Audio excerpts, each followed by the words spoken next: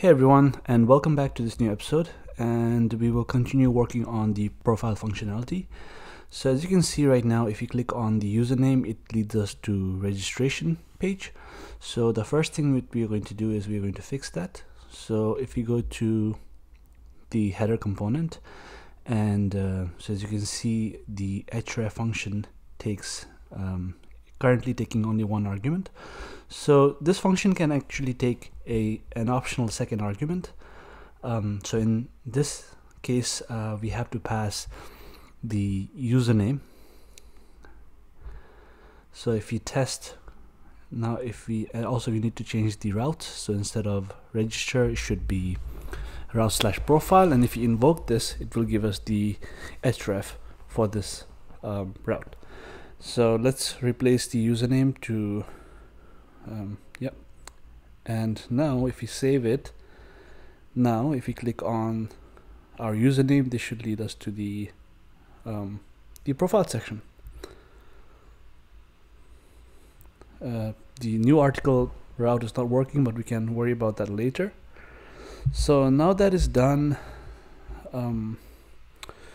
what we are going to do is we are going to start implementing the component itself.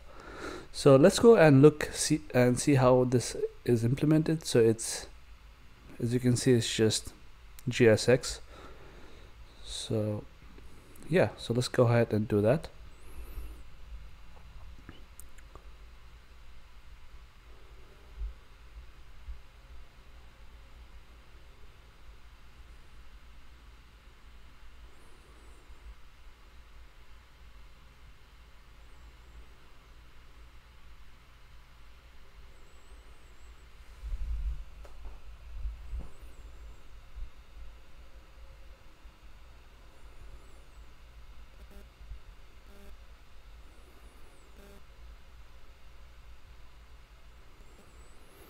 So for now, we're just going to have a placeholder string. In this video, we won't be implementing these specific components, but in the next video, we will be finishing off with the profile page. So for now, we're just gonna have some dummy text. And next, what we're going to do is we're going to declare the profile state, which is going to be a reagent atom. Actually, you know what? Let's create a, instead of having the state over here, let's have it inside the, so let's create a profile namespace, a top level namespace within the app directory, and we'll name it profile. This is just following the convention that we have been following so far. So here we're going to require reagent, and we're going to declare the profile state, the error state, as well as the API to fetch the profile of the username. So so what we're going to do is we're going to require the profile in the, actually no, what we need to do next is let's go ahead and see in the React code how this is implemented. So if we go to the component will mount, there we are calling the get function from the profile, the get method, and we are passing the username. And if we go to the agent, and if you look at profile.get, we are calling the profile/username. It's a get request. So next we are going to implement this in our ClojureScript code base. So we're going to create a function called fetch, and this fetch accepts a single argument, the username, and the body we can copy from the, let's copy the, yeah, so let's copy the register. Actually no, let's copy the, yeah, let's copy this me function and paste it in the profile page here, and let's modify this also let's include all the dependencies so that we don't get any error. And here what we are going to do is we are going to modify this function so that we are calling instead of user, we are going to be calling the profile endpoint, as well as passing the username. And we also have to write the success as well as error handler, so that when we fetch the profile, if the user exists, then we reset the profile state with that information.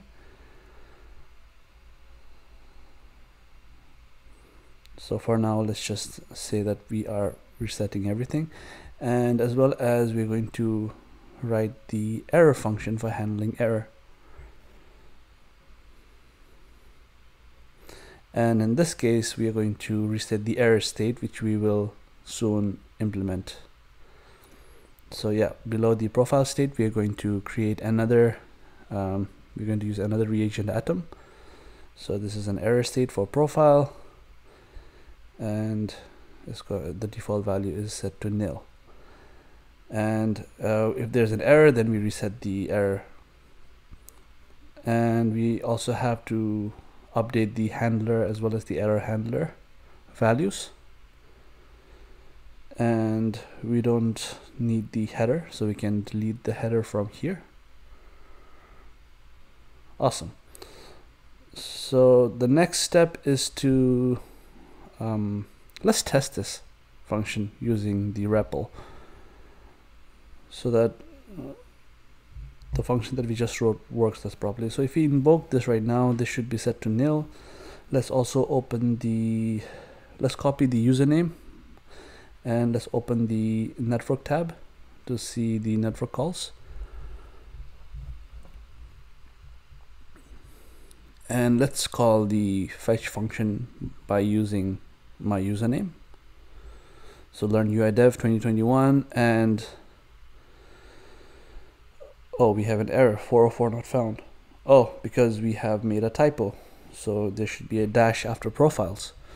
Again, this is one of the benefits of using REPL, because you can just immediately test it. You don't have to wait for your test to capture this, right? So, and now I think we are good. So if you scroll this, the second request, yeah, the response is 200. And in the response, we have a profile key, and the value is an object. So if we inspect the profile state, we have the profile information. Awesome. So the next step is to destructure the profile and just save the profile, so that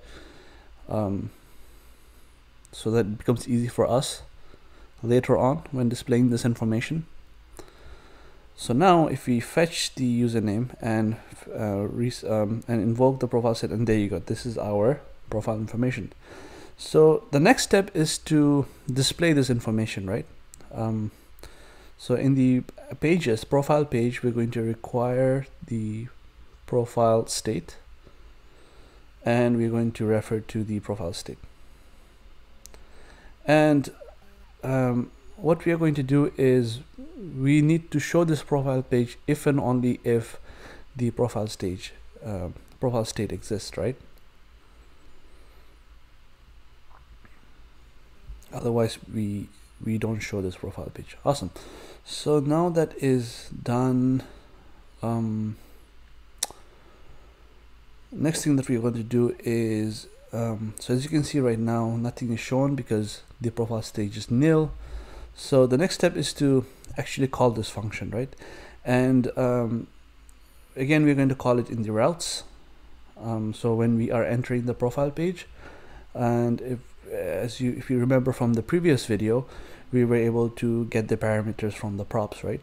So now that we have the username already from the previous page, so we're going to call the fetch function, and we're going to pass the username. And now if you refresh, everything should be okay. Everything is good. Now we are making the get request on the particular username. In this example, it's me. So I think we are good for now. So there you go, we have the profile state. if the profile state did not exist, then we wouldn't be seeing this component. And we don't need to, we can delete everything from the argument. And instead of username that coming from the argument, we're just going to show the username of the profile state. And yeah, I think everything looks good so far. I think it's already 10 minutes already. I'm going to cut this video here. In the next video, we're going to implement all these components, and we will be done with profile page. And hopefully after this, after the next episode, we will finally get started with reframe. And I'm very excited for this. And yeah, that's about it. See you on the next video. Bye.